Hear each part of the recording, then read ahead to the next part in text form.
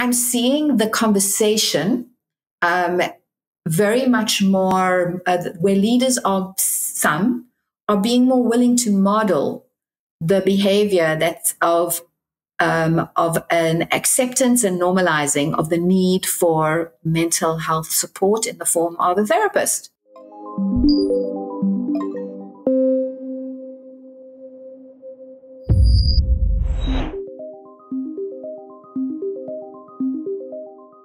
Hello and welcome aboard. Get ready for a new episode here at the Virtual Frontier. Great you have found a way back to the show. And if you just joined recently, do yourself a little favor, hit the subscribe button right away so you never miss new episodes. My today's guest is Debbie Goodman. Debbie is the Group CEO of Jackhammer, a globally operating organization based in South Africa that specializes in executive search and placement, talent advisory, and leadership coaching. During the pandemic, Debbie managed to write and publish a book for leaders that lead nowadays mostly out of their living room, with the catchy title, Hold On, The Living Room Leader, Leadership Lessons for the Hybrid Future. Well, that title caught my attention, so I reached out to Debbie and invited her to the show. Today, we are going to talk about learnings from the pandemic and her book, why mental health issues are at a peak, and what patterns she recognizes looking at the future of talent acquisition and work. See you in just a flash on the other side.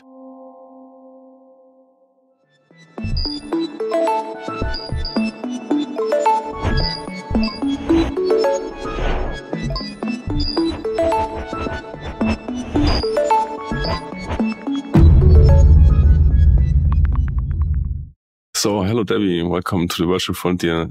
Thank you very much for joining me. And finally, we got together between you traveling between South Africa and the US and coming back from vacation, whatever. And happy to have you here today. Before we start over with our conversation about learnings from the pandemic, what you have written in your book also, it's really interesting. But before we dive off, maybe you can give us or our audience a little introduction. Who is Debbie? What you're doing? What is your passion in work? Okay. Well, firstly, happy 2022. Yes. Happy New Year. This is actually my first podcast of the year, so it's exciting to be here. And I, a little bit of context, I am the group CEO of Jackhammer, which is a group of companies in executive search, leadership development, and coaching. And we have various divisions and very established, long-standing business in Africa, which is where I'm from. I'm originally from Cape Town, South Africa. We have a US business, and then we have a new division in blockchain and crypto, which is a global offering. And I'm based in LA. I live in Manhattan Beach, which is a beautiful beach town in the South Bay. I'm also I call myself a reluctant writer. I've just published my second book, which is on the topic that we'll be talking about today. The book's called The Living Room Leader, Leadership Lessons for a Hybrid Future. And I've published a book prior to that called In the Flow, Taking Mindfulness to Work. And I call myself a reluctant writer because I actually really do not like writing at all. But it's something I just kind of feel compelled to do from time to time. And I go, I really want to share this with the world. And so it's a bit of a labor of love. And I'm definitely not going to write a book this year. So that's a little bit of context. Oh, about the writing, maybe I have to get together with you because I have also like this, I don't want to write, but I have to say something. And then I'm ending always up and doing nothing. So, but I can probably learn from you there. That's great. But I remember reading your profile and your history that you came originally from a completely different background. And maybe you can elaborate a little bit on that. You were a dancer, a professional one, actually. And I would like to also know how this past career of yours did help you to thrive as a business owner, and what parts of that old profession did you take over with you into the role as a business owner of different companies? It's so interesting. I feel like the most interesting thing about me is the fact that I used to be a professional dancer and choreographer. And it is a very fascinating, wonderful life. And I was very fortunate in being able to pursue that professionally for into my late 20s. I was also at the same time pursuing a law degree. And I eventually got to the end of my law degree. I could no longer consider myself a student. I could no longer live at home. And I was a broke, penniless, injured dancer, and eventually had to accept the reality that I was going to need to figure out something else in terms of my future. So it was with great reluctance that I eventually retired as a professional choreographer, performer, artist. And by chance, found a job in a recruitment firm. And very soon discovered that I actually was able to apply the similar creativity and discipline that I'd used in my life as a professional artist in the world of business. I mean, I'm a terrible employee, so I only actually worked for somebody else for no more than 2 years.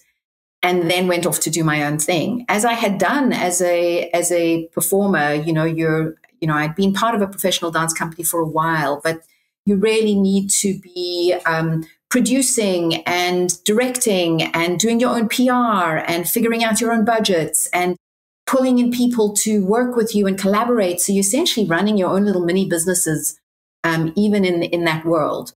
And I guess I really found such a tremendous amount of creativity and excitement and innovation in running businesses and leading teams that I do miss the days of rehearsals and being on the stage and that kind of thing. But I've found equal gratification being in the world of business, which I adore. I love building things.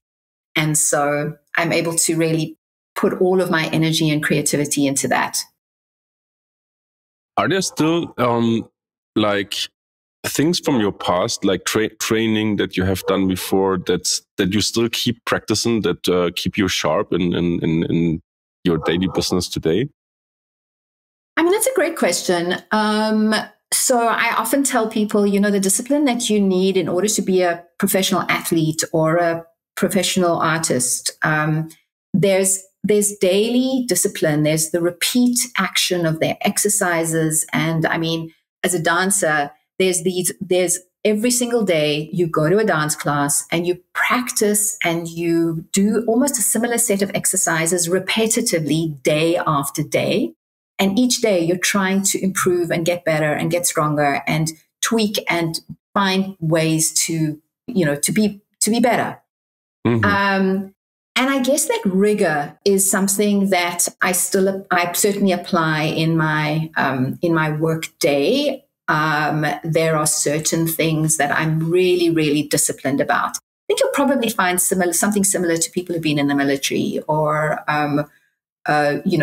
who've been used to a level of this is what we do. Otherwise, we don't feel good about the day. So, I know that there are many entrepreneurs who are pretty sort of like all over the show and not very structured. That's not me.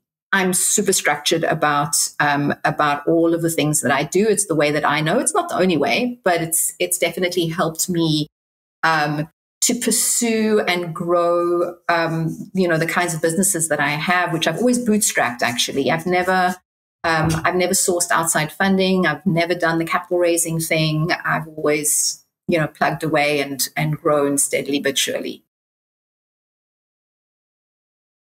You mentioned when I started the conversation that you come originally from South Africa, and then a couple of years ago you moved to Los Angeles and started all over again with your business. And I can just I know because I did something similar that this takes a lot of efforts and a lot of action actually.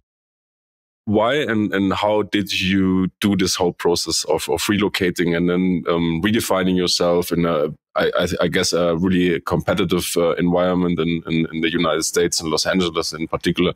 What happened there? Well, opportunity presented itself, an amazing opportunity to relocate with my family. And so that was hard to turn down. My business in Africa was at a mature phase. I already had things running pretty smoothly.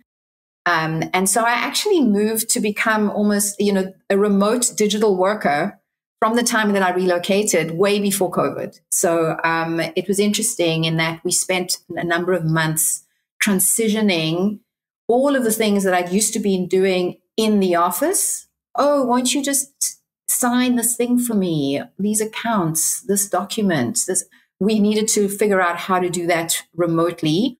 And I actually spent about 3 months, even when I was still in Cape Town. I stopped going to the office. I said, I've got to figure this whole thing out. I'm going to be I'm going to be 9 or 10 hours away. And so I've got to figure out all the things that I'm used to doing in person. I've got to be able to do digitally and remotely.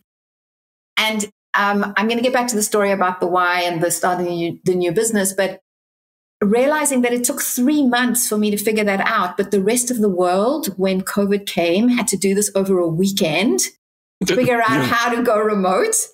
I mean, it was damn tough. And, people were really forced to figure things out. I'm very glad that I had the sort of the timelines that I had to do all of that. Anyway, moved to the US. And originally the intention was not to start up again in executive search. I was like, I'm done with that. I've done that before. I want to try new things. And so I spent probably the first year just throwing seeds into new fields and seeing what might arise. And it was wonderful and exciting and fabulous. And being in California in particular, which is the epicenter of entrepreneurship and venture capital, it was pretty amazing. And the saying, nobody ever has a bad meeting in LA.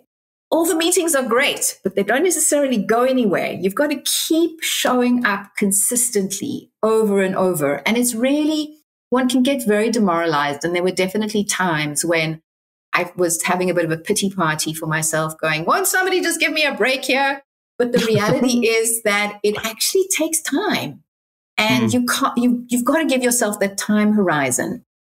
Anyway, then COVID came in 2020, and I needed to put my attention back on the Africa business and making sure that we would get through it. And so I had my eye on that for a fair amount of 2020. So it was really 2021 that I was ready to say, okay, we're putting our roots and foundations here. And that's when I got fully into building the executive search business in the US. And once again, it's taken a lot of time, leveraging networks, knocking on lots of doors, showing up consistently, adding value over and over and over and over, not expecting anything in return. Being able to show up in at the right level with the right people is something that it requires a lot of discipline, and you can't take things personally when it's not happening when it's not happening quickly. You just keep on going. I guess that's where sort of the discipline of training for something where you don't necessarily see the results immediately comes into really good stead. Yeah. No, and I can tell the same story, but similar. That just takes really time, and if you're getting tired after relocating from one country to a different one, that's probably not the right move for you, because it's could be getting retiring over the time, and you just need to continue, right? After, I think it took me 2 or 3 years, to really settle in from moving from Germany to Mexico. And then you say, okay, now I'm arrived. I'm here, right? I'm settled in some aspect. Yeah. I mean, I think it's usually around about, if if you're prepared to really go for it, I'd say it's about a 2-year time horizon, excepting when there's a global pandemic in the middle of it all, in which case you need to extend that by another year roundabout. Yeah. So for anybody who is trying to make these transitions in the middle of it all, that was tough. but also presented opportunity. You know, so Exactly. I've seen so many incredible entrepreneurs who seized the opportunity to pivot, to let go of things that weren't working, to try new things. For so many of us, our worlds have changed for the better, and won't go back. But there are equally so many dilemmas, particularly, and challenges, particularly in the working world right now. So when I eventually had to get the living room leader into the publishers because they were saying, we're on a deadline here, you can't keep editing, I felt like I was leaving half the story out, or that by the time the book actually got published and printed, that COVID would be over and nobody would be interested. And the story is still evolving. There's certainly things in the book that are a little out of date, but it's not over. And hybrid is a massive challenge for everybody still. Mm. As you have prepared already, like long before the pandemic, with this transition to get, and I just can recommend that to every leader or business owner that would like to go really full remote or hybrid, whatever. This move you did perfectly. Just go out from the office, move somewhere else in your country, get or work from home, as most of us do today, and then you get like the real experience, what it really takes to get your company like running independently from a location. But what I would like to ask is, as you have already prepared all this and you did this experience a time before, did you notice any like changes or challenges like that came up during the pandemic that you now maybe have worked on or dissolved that you could share? So it was all very well me being remote. We'd figured that out. But the rest of my team were actually mostly in office. Yep. And so we still needed to figure out that piece. So it wasn't a big shift for the rest of my team when they were used to me not being in the office. But it was quite a big deal to get everybody else to work remotely. Now, bearing in mind that in a country like South Africa, things like bandwidth and IT speed and the kinds of is not something that you can take for granted. There's also things like what we refer to as load shedding, which is the power just goes out.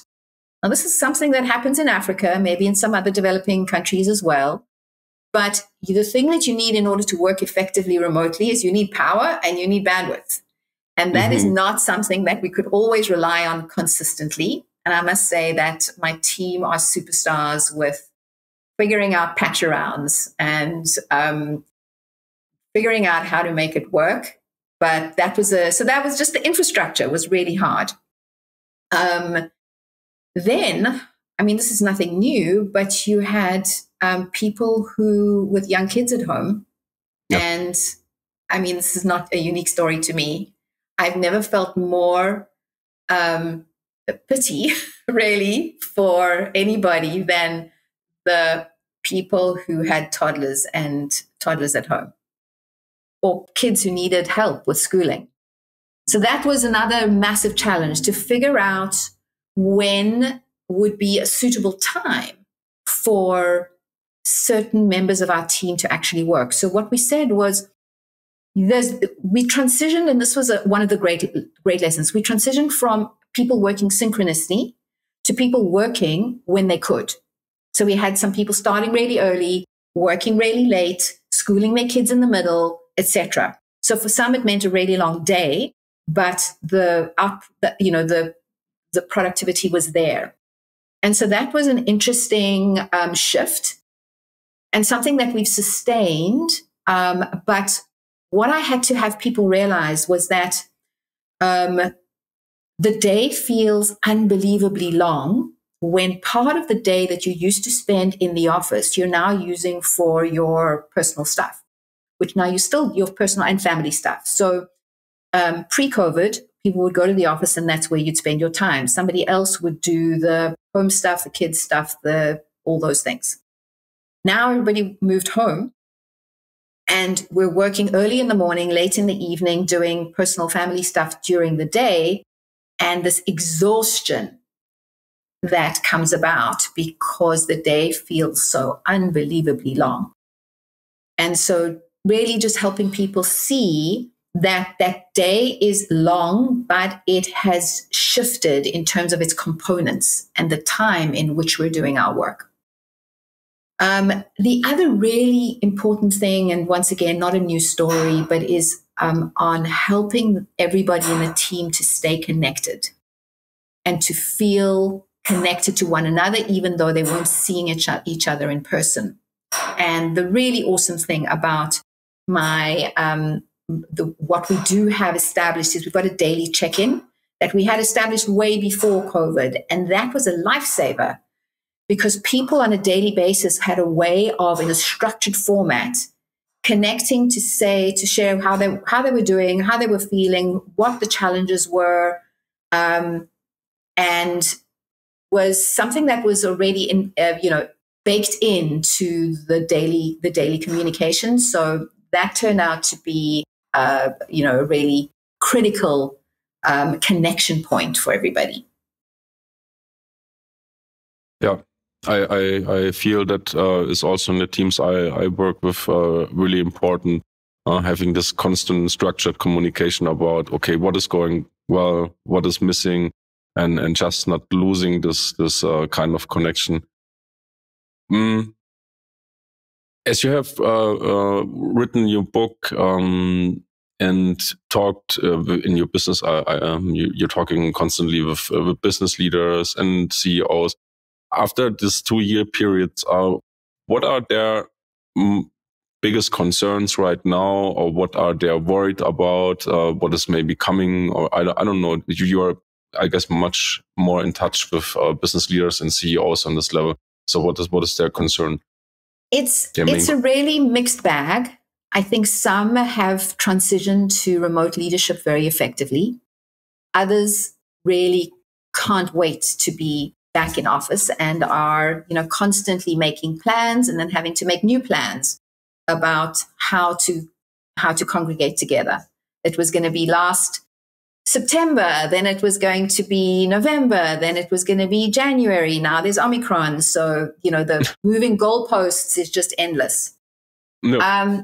I spoke to one CEO of a big blue chip company, a Fortune 500 company, who said it was really easy to get people to work remotely in comparison to figuring out how to get them back in the office. And I think that is the biggest dilemma. Trying to see people really want something that's hyper-personalized to them. Employees have had an opportunity to see alternatives and to work in an alternative way. For some, it's been very effective. For others, not so much. For the ones where it's been really effective, great, they're either no longer traveling as much, or they're no longer commuting as much, or they're just feeling better about their lives because they have this flexibility. They do not want to go back into the office. For others who love the social connection, who can't stand working on their own, who are not productive working on their own, who have kids at home, who they want to get the hell out of their homes and back into an office. For leaders and managers, some of them want to believe that there's only a certain type of work that can happen in person. And to a certain measure, there's definitely some measure to some store in that thinking. There's certain activities and there's certain kinds of group collaboration sessions that undoubtedly are best done in person. We can have all the nifty gimmicks and gadgets and remote whiteboards. There's nothing that beats in person, I still believe. And so now it's about trying to figure out how to support and accommodate most of the people most of the time, because you are absolutely not going to be able to accommodate all the people all the time when there's a hybrid. And making policies around full-time in office is also not going to work. And equally, full-time remote for some people will be very challenging. So it's the need for extraordinary creativity and trying to, I think that leaders who are successfully doing this are actually looking at their organizations on a team-by-team basis, as opposed to a global look. What does this team need? Because depending on the kind of work and depending on the type of people, may be something very different to what another team needs. And so when it's like looking at the organization in that context, those leaders seem to be really succeeding. The biggest challenge as well is helping people feel connected and that they belong and that there's meaning and value to the work that they're doing. And that's probably one of the biggest precursors to what we see now in the US being the Great Resignation, is the lack of that. Yeah. And so the huge challenge for, and the onus is on leaders, but it's a collective, it's a co-creation. Belonging is co-creation, but it's spearheaded by leaders. And so where companies can do that, they are, and where leaders are able to do that, they're being more successful. How could companies or leaders in particular become there more, like in a profound way, more inclusive and like, let's say, just like more interested in the well-being of their employees and co-workers? Because as you just mentioned, I see that also. Right, you have on the one side maybe the CEO or the leader say, "I know we want to have all back in the office as fast as possible," no. And on the other side, you have like this other groups, different groups. Some, as you just mentioned, for some that remote work is doing great. Other ones, they're struggling with that. How you bring that together? You just mentioned like this, looking at the issue as on a team level, right? What needs the team? But I'm wondering more about like really caring about it, that in a profound way, not just saying we roll out just a new policy. Daniel, I don't know that you can make people care who don't care. I mean, either you really care or you don't, you know. You know, there's been so much written and spoken about conscious leadership and empathetic leadership and all those things. The reality is, I actually gave a lecture at, it was one of my first in-person sessions at Pepperdine University to one of their business school classes. And I went around the class and I said, guys, tell me the qualities that you think a leader should have. And each person, there must have been, 30 people in the class, and each person said something else. Adaptable, empathetic, understanding, visionary, all the words. And I said to them, that is one heck of a responsibility to put on to one human. You are not going to find that in one human, because here's the thing, leaders are human too. Now, the expectation is that somebody who's leading a team should have the kind of people-oriented qualities that make them qualified for leadership. The reality is, not all leaders do. Many leaders are selected because of their business capability, because of their acumen when it comes to numbers, because of their non-people-centric qualities. We know that. And empathy and caring and love and compassion and understanding is not high on their list of qualities. Yet they are effective leaders, not necessarily people managers. So I think organizations where leaders have got less of the people orientation in environments, in the kind of environment we have now, we're seeing them really struggle, because the expectation and demand from people, the workers, is that that's what they want and that's what they need. Leaders also have many, many stakeholders. Depending on how close they are to the senior leadership, they have got so many stakeholders that they need to answer to. And they have got many competing interests. That's not, my belief is, you do right by your people, you'll have amazing productivity, you'll have incredible talent pools, you'll have, the numbers will just skyrocket too. I believe that those go hand in hand.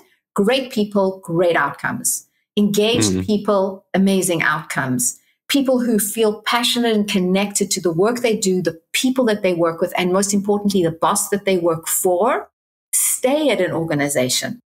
So my personal belief is that if you don't have that orientation towards caring about people, you're going to, the likelihood is that the financial results could suffer. We do see that that's not necessarily always the case, but I'm from the school of love and loyalty. And I believe that actually impacts hardcore business results when it comes to the financial profits and productivity. Yeah. Another topic I would like to discuss and elaborate on and discover with you is that the mental health issues around the globe are at peaks, and even before the pandemic, now even worse. So there are still like a lot of companies and organizations that are vehemently just neglect this issue. This is something personal. Well, I don't care if my coworker has a stomach itch, whatever. But mental health issues are like really influencing like the business outcomes on all levels. So knowing that, and the company owner or the CEO does know it, but there's like not much action. Even further, I would say there's a lot of hiding around that from all parties, from the employees that are worried if they show vulnerability or they commit or they confess that they have like mental health issues, that could be a breakpoint in their career. Why is that, and how maybe you have an idea how we could tackle that? Wow, this is a topic all on its own. Don't get me started. Yeah, we could make a podcast for it, yeah, I know. Don't get me, well, you're getting me started, so let's settle in here. So first of all, one of the best things that came out of COVID was has come out of COVID in the workplace is that the spotlight has come onto mental health in a very much more magnified way than ever before. And so what I'm seeing in work environments is that there are many more organizations than there used to be who are paying a lot of attention to mental wellness in many different ways. And so I'll speak about what are the positive things that I'm seeing happening. Is there's the awareness that that many people are suffering mentally and emotionally, and there is the desire and support systems that are being put in place to try to address those.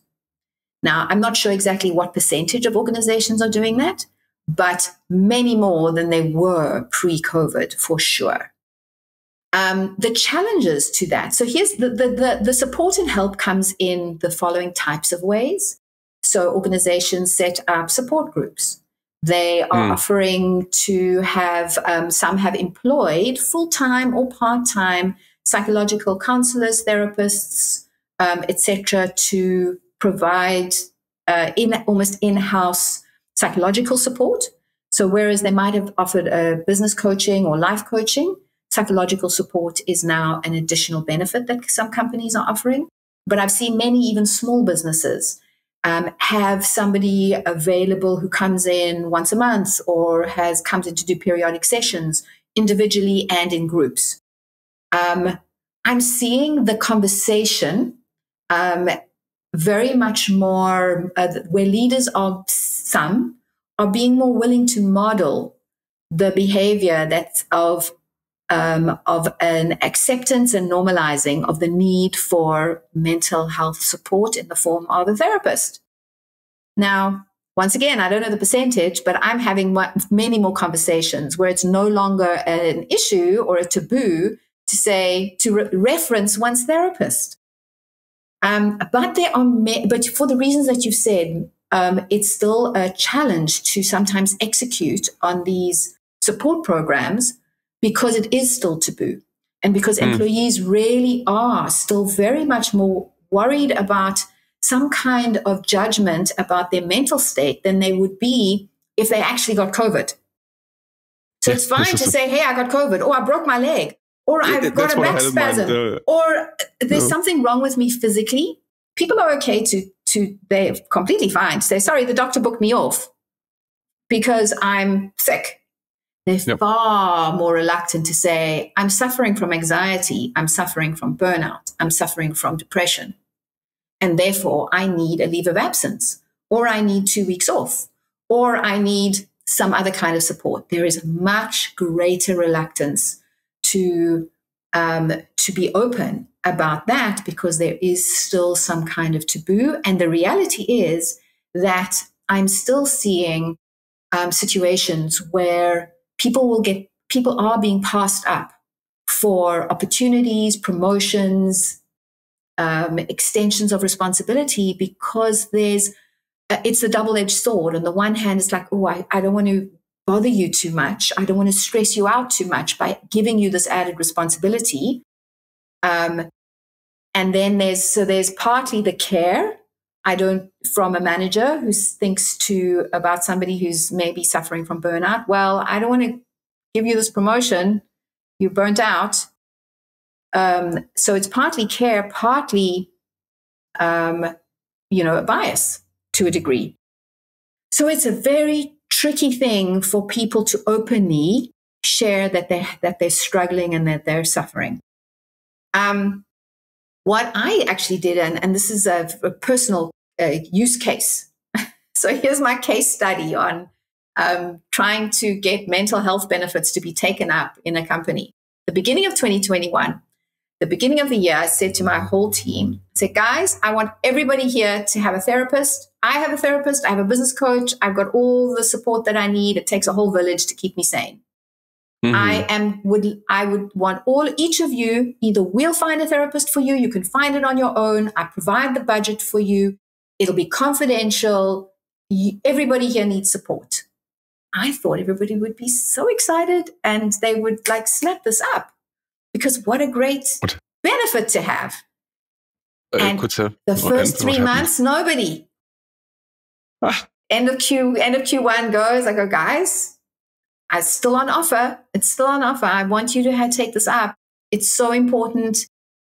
I have a therapist. I see somebody regularly. So I was also trying to model and trying to normalize the fact that this is not something to be ashamed of. There's no shame in this. I'm not coping in certain parts of my life. I need help. There are professionals to do that. If you want to be really good at athletic discipline, you get a coach, you get a trainer.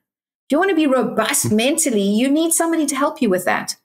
Anyway, It took about 6 to 9 months before slowly, everybody started taking up the benefit. But the real clincher was I said, guys, you've got X amount of budget till the end of the year. Use it or lose it. Now's your chance. I'm insisting.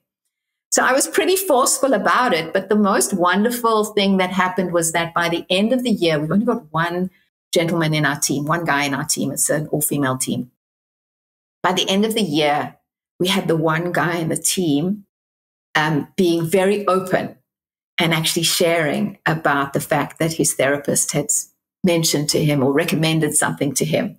And I was like, wow, that is a real progress. That is real achievement that people are being comfortable to talk openly about this. So it's my recommendation to others who are recognizing the need for support is be consistent, keep talking about it. Don't expect people to be openly willing to share immediately.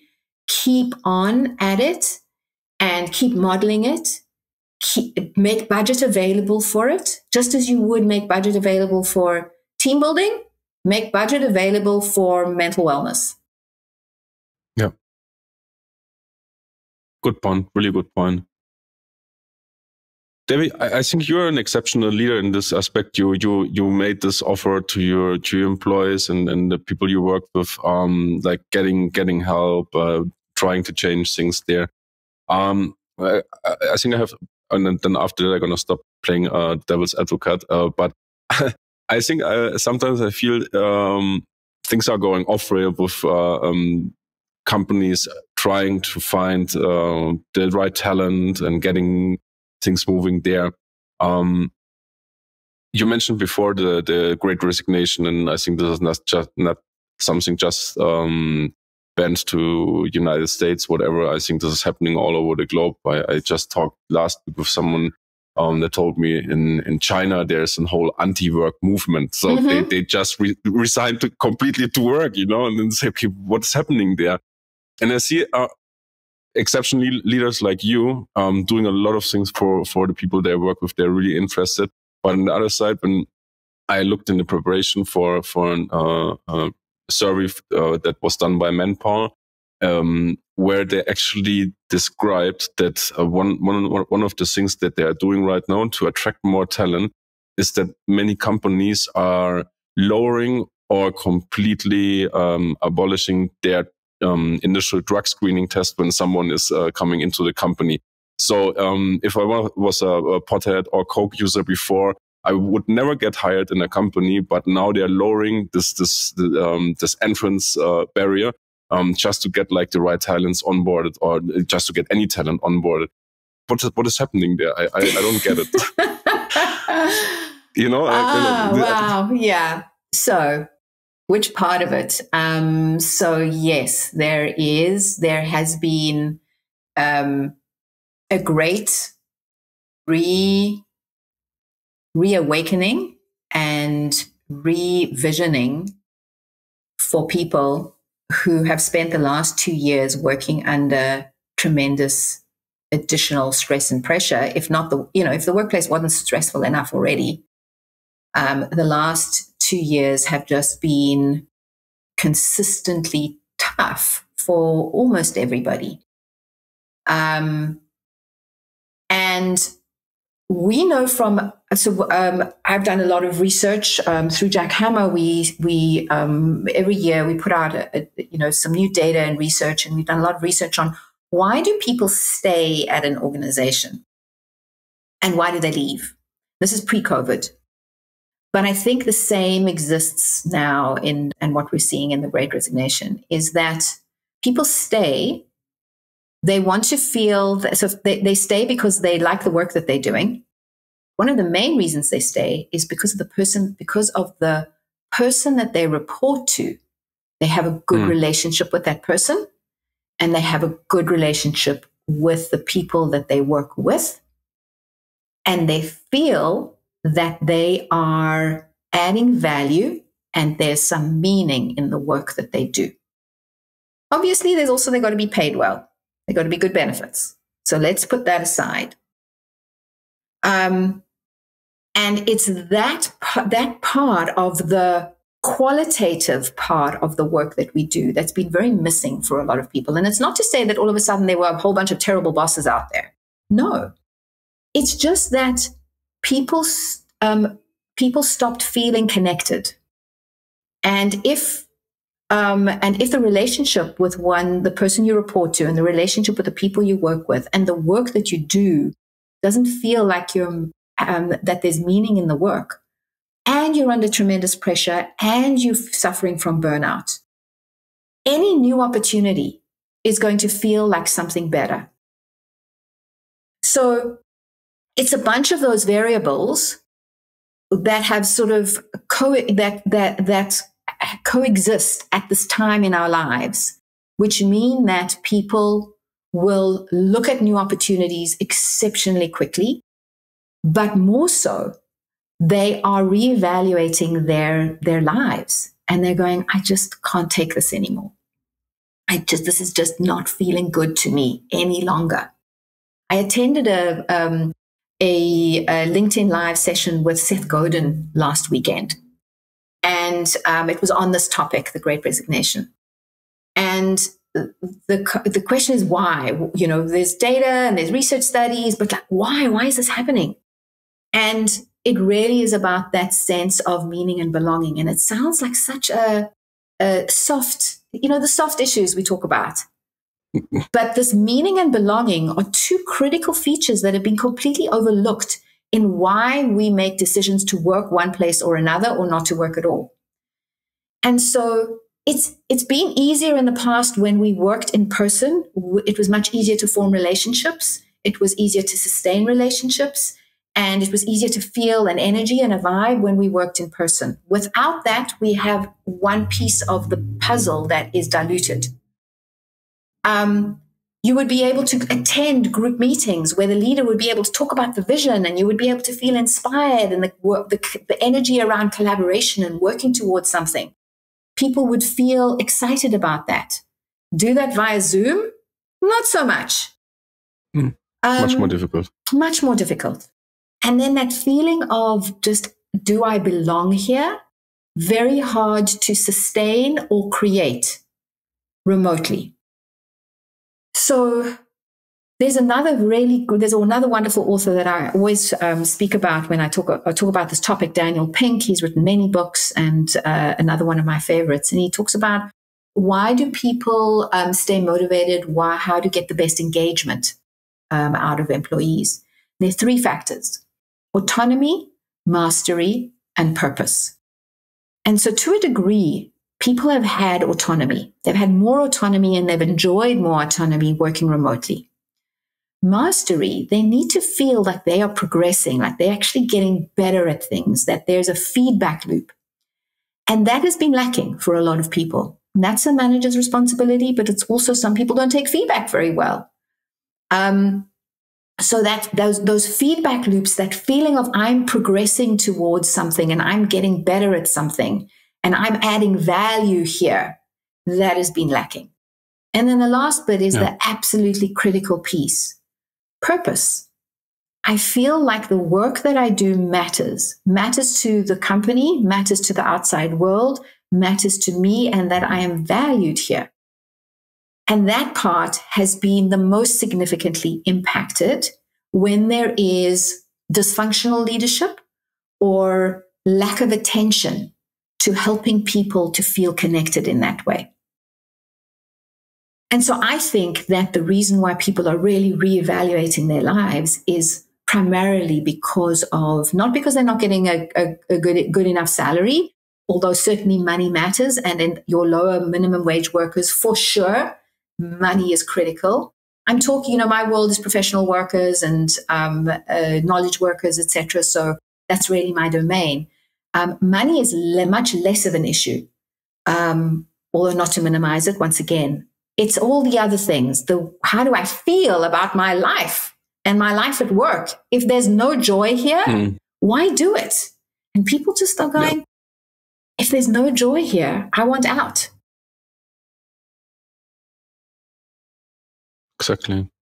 And I don't remember where I stumbled over this number, but there's a great percentage of people that would actually in this field of knowledge workers and higher payments that would actually accept a lower payment if there would be better purpose and really a meaningful work behind everything, right? So this is also an aspect to take care of. Yeah. I mean, I think also generationally, there's lots being spoken about millennials, Gen Z, etc. I think it is an era of workers, a generation of workers who have got different values. And it's impossible to ignore that now. If you're not paying attention to that, if organizations are not paying attention to that, they're going to struggle to attract and retain the kind of quality people that they want into the future.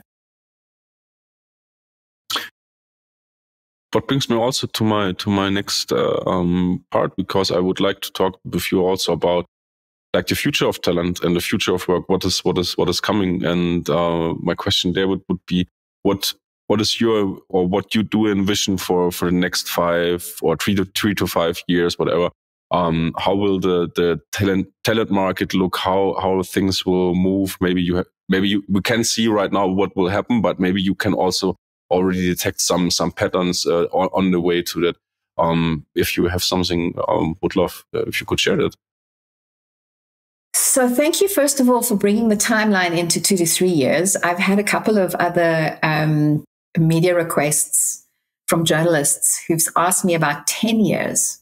And I'm like, I have absolutely no idea, and none of us do. So if I'm going to just put it out there that I have no clue about what things are going to look like in 10 years' time, none of us do. But 2 to 3 years, I can certainly start seeing how things are evolving. And in one respect, it's this idea of rethinking the nature of our relationship with a company that, we use the word, employs us.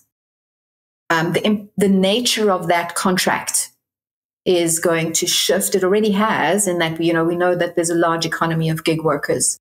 But if what we're seeing now is that some of our most talented people are choosing to work as contractors, or choosing more autonomy, or choosing more flexibility, it could be that some of what we usually do is we say, well, we've got our core group of workers, they're full-time employees, and then we'll have some contractors, consultants, freelancers, etc. there on the periphery.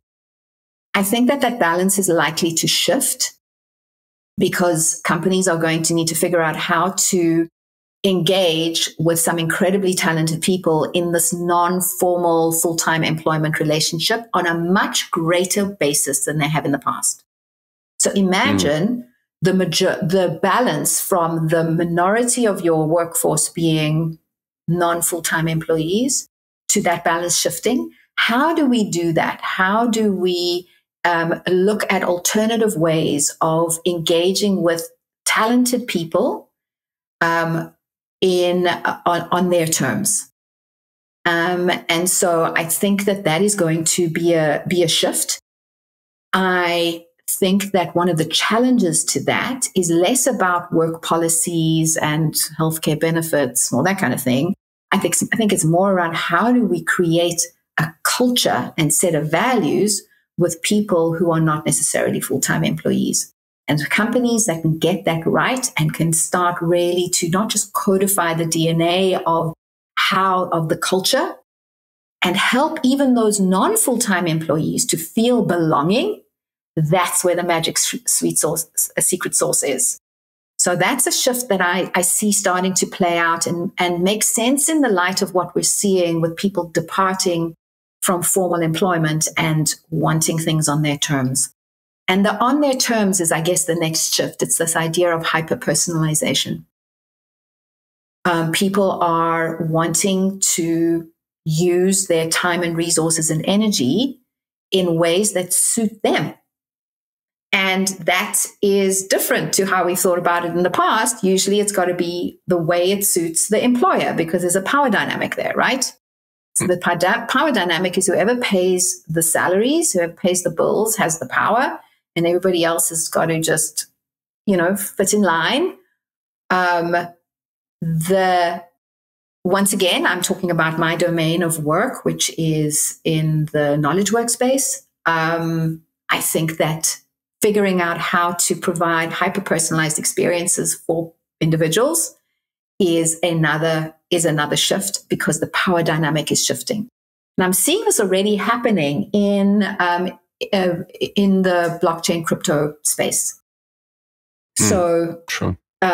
First of all, many crypto companies, blockchain-based companies, have got the way in which they're structured is that you can have developers working on code who are not necessarily employed. And there is a much greater fluidity in how people engage in some blockchain companies to any others I've seen. There's also the nature of this idea of a DAO, a decentralized autonomous organization, where the policies, the rules of engagement are determined by the community. And so there's this idea that, that the people who work on a project or work on who work in an organization all have a say. And so this may be sounding a little out there, but I think it's something that's being tested right now on a more mass scale than it has been before. And it'll be very interesting to see how that works. I'm not necessarily placing any predictions on that. I think that things will, Animal Farm, there are some that are created equal, but others are more equal than others. So everybody's created equal. Some are more equal than others. But I'm not sure how that's going to work. I think that there will always be leaders. There will always be pioneers. There will always be those that set things in motion. There will always be those that are good at fellowship as opposed to leadership. But I'm seeing potentially a power dynamic shift. And then, of course, the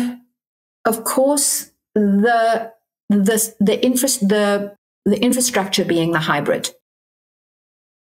And that is going to be the commonplace.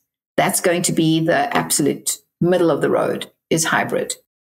And I think what companies need to remember is that hybrid is not just about it's not just about in the office and out the office.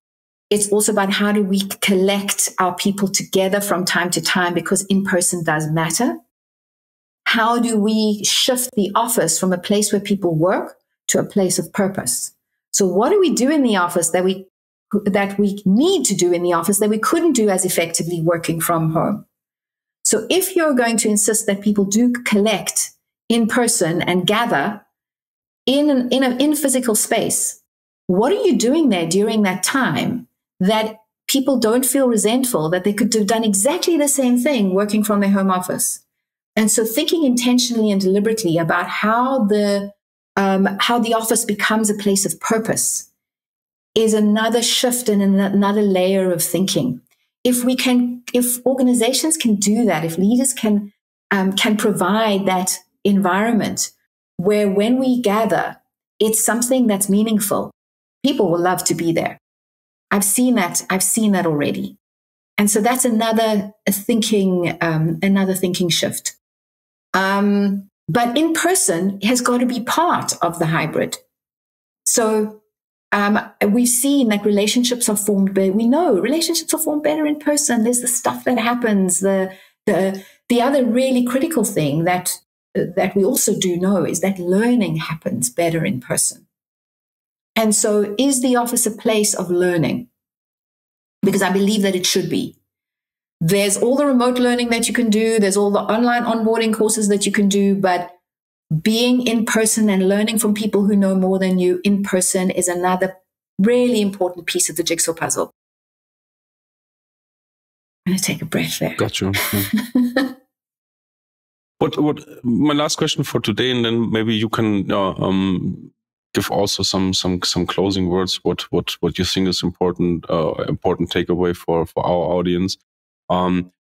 Would be the one thing that you think is important for a company owner or a leader to take action up on today to stay relevant in the near future?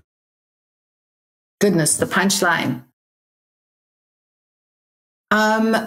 I would recommend that if you haven't already taken a look at everything, all the ways of working, and taken a look at them and asked yourself, is this relevant? Why are we doing it like this? What needs to change? Then you should be doing that. And more importantly, asking the people that you work with what's important to them. Because leaders think that they need to have all the answers, and that is not maybe the way of the past, but definitely not the way of the future.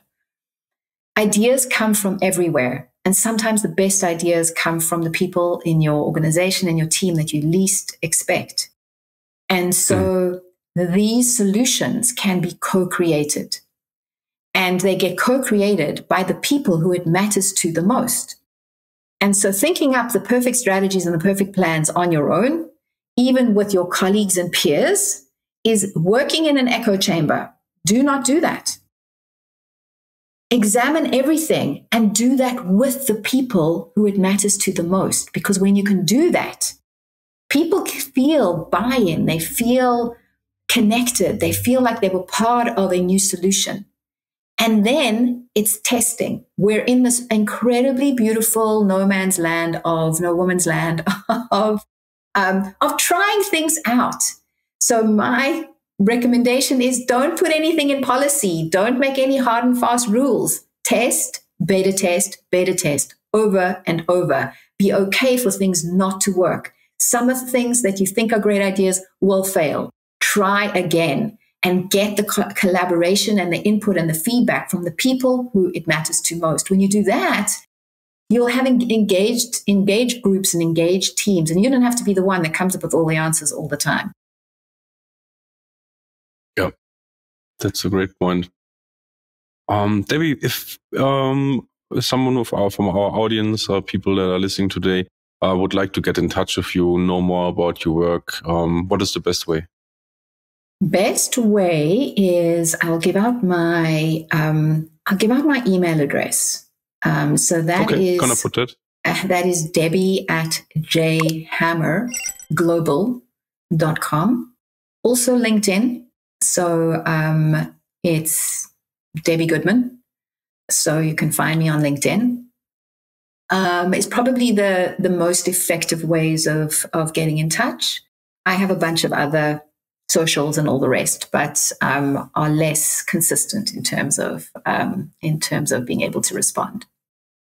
Great. We're going to put it all in the show notes below, and people can then pick up on that, what works best for them. Fantastic. Debbie, thank you very much for this awesome conversation and your insights, especially with all the background you have gained over the last couple of years in this field of work. Thank you very much for this wonderful conversation. Hope to see you soon in another one. Well, it's been an absolute pleasure. I'm so glad we finally got it together. So yes. Have a wonderful 2022. Thanks, Daniel. You too. Okay. Bye-bye. Bye-bye. Back we are from an exciting trip into Debbie's world of work. If you want to get more confident when it comes to the rapidly changing environment in a hybrid world of work and learn what a living room leader needs to get right, get a copy of Debbie's book. Find the link in the show notes below. We hope you found this session helpful and you have now some new tools and insight on how to create better workplaces for the future. What you have missed in this episode? How can we do better? Let us know in the comments and reviews. And as always, before you leave, hit the subscribe button, give a thumb up, and share this episode around with your friends and colleagues. Your action helps us to grow the show and keep you informed and updated on trending topics about the future of work. On behalf of the team here at The Virtual Frontier, I want to thank you for listening. So until the next episode, keep exploring new frontiers.